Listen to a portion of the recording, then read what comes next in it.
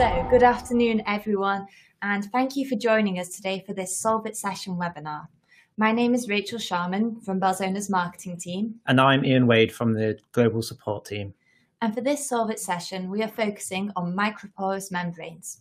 We have a 20-minute presentation now, which includes an application demonstration. And then afterwards, we'll have a 10-minute Q&A session with Ian and Belzona's Engineering Services Supervisor, Henry Smith. So if you have any questions throughout the presentation, please do type them into the chat and we'll get to them at the end. So what are we covering today? Firstly, we'll look at what exactly is a microporous membrane. We'll look at the problems which plague roofing, before looking at where else microporous membranes can be used, because although they were traditionally designed for roofing, they can be used in numerous applications. Then we have that practical demonstration of how to apply a membrane before moving on to our question and answer session. So to begin with, we just want to clarify exactly what we mean when we talk about a microporous membrane. A membrane is a selective barrier that allows the passage of certain vapors but restricts others. If the membrane was not microporous, any trapped moisture would have to find a different way out. But in the meantime, it could cause dampness within a structure and weaken them. The microporous membranes have been designed to prevent water ingress, but allow the roof or structure to breathe. As you can see in the slide, the membrane is preventing any water from penetrating through the membrane. But its microporous structure allows any trapped water vapor to escape through the membrane and reinforcing sheet. So now that we've established the qualities of a microporous membrane, we want to look at why people are increasingly choosing this sort of technology, where are the main places they're used, and how exactly they help to seal and prevent leaks. So firstly, by using a microporous membrane, you are protecting an interior from leaks, whether that's protecting people, electrical equipment, other liquids, the list goes on. Or if a structure is already experiencing corrosion, membranes cut off the water supply and allow any remaining vapor to escape, just like Ian was saying. Ultimately, microporous membranes are used to repair and prevent damage. But to be a bit more specific, we're going to look at these areas where these systems are most often implemented. And starting with roofing. This is one of the most popular places where our membranes have been used for decades. So sometimes it feels like, especially on flat roofs, the potential for problems is almost impossible to avoid.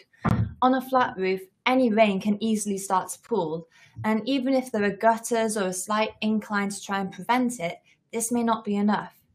The weight of pooling water can lead to deflection and subsequent issues, and as you could have seen in the video at the bottom of the screen, even if it seems like the original membrane is protecting a roof, if it is disbonded from the substrate and subjected to localized damage, water can collect underneath. So in our decades of experience, we have found that 90% of roof problems are actually only found in 10% of the areas. How did we come to this logic? If you think of a flat roof, which has an air conditioning ducting coming through the roof, where is the weak point in the roof? Any ideas? Yes, it's the ducting. So the troublesome 10% include skylights, joints and seams, protrusions, glazing bars, and gutters. We've included some before and after examples of the damage these areas can experience and how they look after being protected with a microporous membrane. So if we look at joints and seams, all the movement of a building is concentrated at the weak points. These can occur either between two separate parts of the building or two dissimilar building materials. Therefore, when a leakage occurs, its origin can be generally traced back to its weak points. So a flexible solution would be ideal in this repair. In this picture, they purposely chose a membrane like this because it could be used for just the joints and they didn't have to coat the whole roof. For protrusions, anything that penetrates through the roof needs sealing. In this case, a pitch pan or exhaust vent. Almost all sealers used will eventually crack due to loss of plasticizer or aging. If it is not stabilized or repaired, the vibration or movement of the penetration can cause the sealant to crack. The sealant used at metal penetration flashings eventually deteriorates with exposure, and it may not seal if the flashings have not been correctly cleaned before installation. They may also leak if the wrong diameter flashings have been used or the cover is not correctly installed. How to combat this? A flexible membrane that can adhere to different materials and be applied to complex geometries. Glazing bars and skylights generally fail because of the sealant. The problem is made worse due to movement of natural expansion and contraction of the roof. The conventional repair would be to remove all of the dried out sealant and replace it. However, this will not solve the problem as it will happen again and again. In both cases, we have two dissimilar materials with movement. A liquid applied membrane can give great adhesion to different substrates, but also offering watertight and weatherproof properties. Gutters are obviously designed to contain water, which run off the roof surface. Gutters do tend to leak at the joints, through bolt holes, or at the junction of the gutter and the downspouts. A general repair would be to rip out the old gutter and replace it. Or a microporous membrane can be applied to create a seamless transition from the roof into the gutter, preventing any water ingress between the gutter and the roof. Perfect. And as we earlier mentioned, though, it's not just roofs which you can use membranes to repair and protect. On the screen are some of the other areas where they've been used over the years. We're just going to quickly look at the problems which can affect these areas and why you choose to use a membrane. So starting from the left, electrical inspection boxes, which have been incorrectly sealed, can cause costly damage to electricity and gas utility companies. This is due to water ingress into the electric components through failed seals. Then, if you look at this offshore crane, you can see an example of how the harsh environment of the offshore industry can cause leaks. Again, this has the potential to create electrical damage, which can put the cranes out of action for weeks and cost the platform thousands of pounds. Finally, HVAC systems. These are often left unmaintained and put under enormous strain, particularly in the summer and winter months. The joints and seams of air conditioning ducting can become loose and damaged over time, particularly at areas such as elbows and T-pieces. For transport, installation of specific furniture into trains can cause cracks and holes in the train roof. This can cause damage to all internal fittings, which would be costly to replace and wouldn't be an enjoyable journey for passengers, especially if the roof was not weatherproofed. Above ground storage tanks and their contents are extremely valuable assets that need to be protected. Storage tanks can be exposed to extreme weather and operating conditions such as rain, heat, and loading. Conventional sealing methods such as mastic tapes are subject to shrinkage and UV attack, which do not allow moisture to escape. And hopefully you can remember from the wind turbine maintenance Solve It session, as the actual turbines and blades increase in size, ensuring the stable foundations of these structures is essential. Therefore, any defects in the base must be quickly rectified before failure, or even better, prevented. So just to look into this in more detail, tank bases are obviously one of the key areas where a microporous membrane can be utilized, and we have a long history of applications. Storage tanks are generally placed onto a concrete pedestal with a bed of sand. The tank can move, causing the conventional sealant to fail between the tank and the base. Over time, this results in corrosion at the chime angle, annular ring, or on the track underneath the base highlighted in yellow, due to either water ingress, poor drainage, or sloping foundations. And in the long term, it could cause loss of containment. How can we prevent this? Hopefully you're all shouting a microporous membrane. But our solution is to apply a microporous membrane onto both the concrete base and to the steel tank, with addition of bridging tape to allow smooth transition onto both substrates. The solution can also be inspected with NDT equipment. As well as tanks, roofs, and everywhere else, membranes can be used on pipework.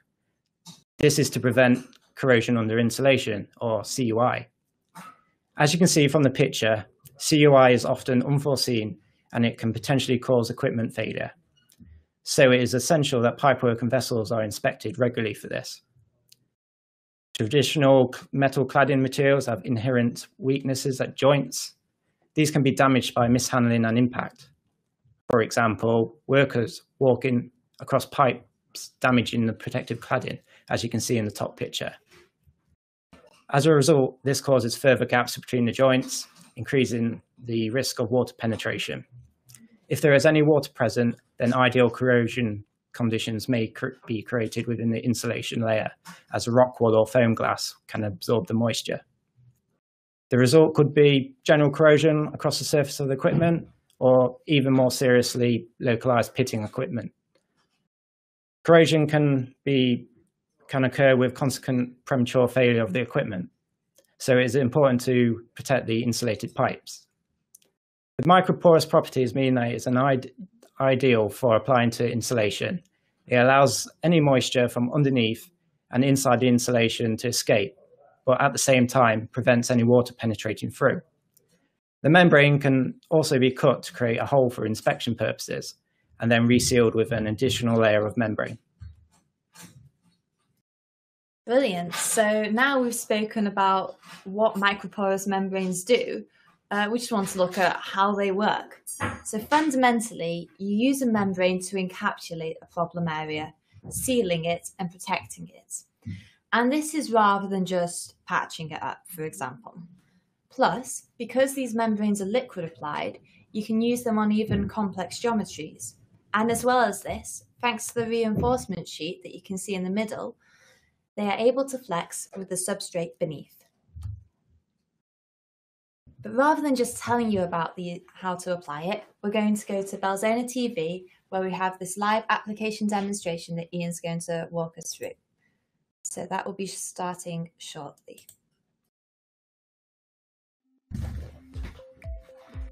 In this video, we'll be showing you how to repair a leaking roof. For this application, Belzona 3121 MR7 emergency roof repair material will be used. As you can see, the two-part components are easy to mix, and because of its low odour, no special PPE is required. And the building, whether it's a hospital, chapel or university, can stay in operation during application. The great advantage for this material is that it can be applied even during adverse weather conditions, with no need for conditioning or primers. The material adheres strongly to all common roof surfaces, such as felt, asphalt, lead, glass, concrete or brick, and will cure at low temperatures. The reinforcement sheet within the material allows it to adapt to any roof movement. As you can see, as soon as the material is applied, the leak stops and becomes water resistant.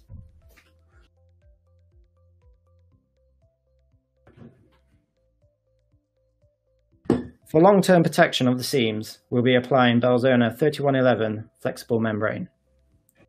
This is a more cost-effective solution, protecting the troublesome 10% areas.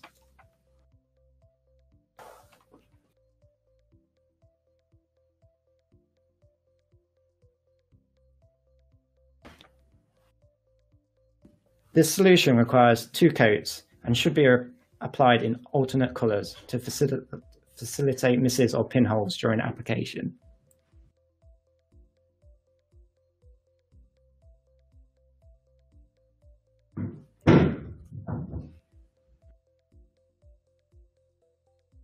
Under good drying conditions, 30 minutes after application, the system will become water resistant.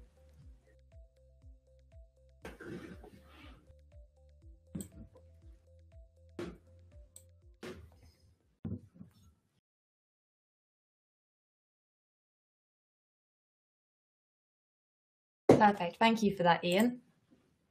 So that was a sneak peek from our membranes video, which will be live on our YouTube channel next week. That's youtube.com/Belzona TV.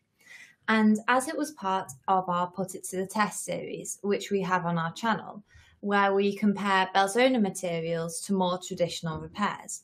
But this is one of the types of the videos we create There were also application examples, product-specific videos, ones from the field, hundreds.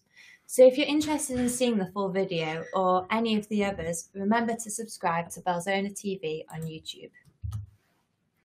Now we're going to look at some examples of where these membranes have been used around the world. So if we look at this case study from Poland, remembering the 10% troublesome areas we mentioned earlier, this is exactly the case here. In this situation, as only the skylights required repairing and not the whole roof, they were suffering from deteriorated sealant, and every time it rained, it leaked into the offices below. The solution was to apply a two-coat membrane, incorporating a reinforcement sheet to the joints between the skylights and roof. The next time it rained, the customer found no leaks and was happy with the application. This application took place in France at the beginning of the year. Unlike a typical repair using a membrane, this time the material was required to protect this new build structure from any potential damage. They used Belzona 3111 on the roofs and walls of these three curved buildings. And after that, they used an adhesive to bond the little white tiles onto the outside of the buildings. You can see an example of this in the top right-hand picture. So the final look was these white tiles all over the buildings, but they were also waterproof and weatherproof thanks to the Belzona 3111 underneath. So this one's from our friends over in America, a wind turbine base. Rainwater and moisture seeped into the ground and then into the wind turbine structure through the base between the tower structure. This over time affected the concrete base with propagated cracks and corrosion at the base of the tower beginning to occur. In this case, the current coating failed due to UV degradation leading to delamination of the concrete surface. The customer could have used a type of concrete filler, but needed extra flexibility in that area, so decided on a Belzona solution to seal the base of the structure. Belzona 3111 was a great and easy way to seal the base between the structure and the concrete. The application was so simple to do and proved to be a cost-effective solution with minimal downtime and interruption to the operation of the turbine. And finally, this is a tank-based sealing application where, although there was an existing system in place, it had failed due to its rigidity. This had resulted in water ingress, causing corrosion at the base of the tank. Therefore, Belzona 3111 was used to provide waterproof protection at this base of the tank. And 3 years after inspection, in 2007, it was found to be in perfect condition with no signs of corrosion. Then it was re-inspected in 2017 and still found to be in perfect condition. So, all in all, the customer was very pleased with the application and its longevity in service, especially since, unlike competitor systems, it is possible to inspect the thickness of the annular ring through Belzona 3111. So those were just 4 of our Belzona case studies, but as you can see on the screen, we've actually collected over 2,500 at khia.belzona.com, which is our global case study library. It's actually the 4th largest in the world, so if you visit the website and type in some keywords, you'll always find applications relevant to you. We hope we've given you a good overview of some of Belzona's microporous membranes. If you want any more information after our Q&A session, you can check out our website, www.belzona.com. There, you'll find links to your local Belzona distributor, and as you can see by the map, we are well represented all around the world. But regardless of whether there's a little flag in your country, there'll always be someone dedicated to helping your region with our materials.